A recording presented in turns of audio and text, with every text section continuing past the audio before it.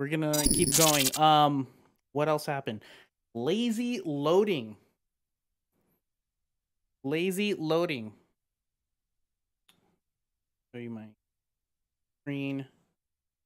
So whenever you drag in a inline image and go to the element settings panel, dun, dun, dun, dun, dun, dun, dun.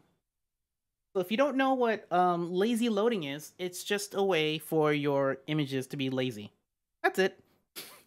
All right. So actually, when the page loads, for example, do I have another image? We have to, okay. Yeah, cool. I have these other images too. So let me place this image right here. No.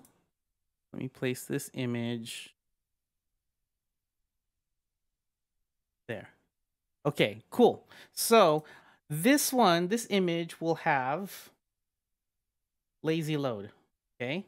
And notice how this happened when I dragged the image in, lazy load was set by default. So that's awesome. So what happens is when the page first loads, the browser is going to download all the images. It's going to download every single image, and it's going to take some time for your user to actually see the first row, because your browser is like, okay, let me download all the images, all the JavaScript, all the CSS, all the HTML, videos, like give it to me all before I show the first row on a web page. The cool thing about lazy loading is when someone's scrolling, that image that I placed at the very bottom right here, this image won't load until your user gets to it. So when the user gets to right here or something, that's when the browser will request from the servers, hey, give me that image. Then it will. So that way the first section, your first row on your home page, your hero row, or any page, will load faster. So yeah. Lazy load. So you have lazy load, or it loads with the page, or it's just default to the browser.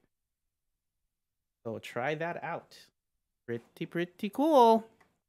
What else is happening? Cool. So every week we're starting something new. Wait, I have a question from HG. Do I have to remove my own lazy load settings and add the past loading? So any images that you have in your projects now are set to default. Default meaning they just download whatever the browser is telling the web page to do. So you would have to go into your projects now and set them all to lazy load to gain that optimization. So go ahead and do that.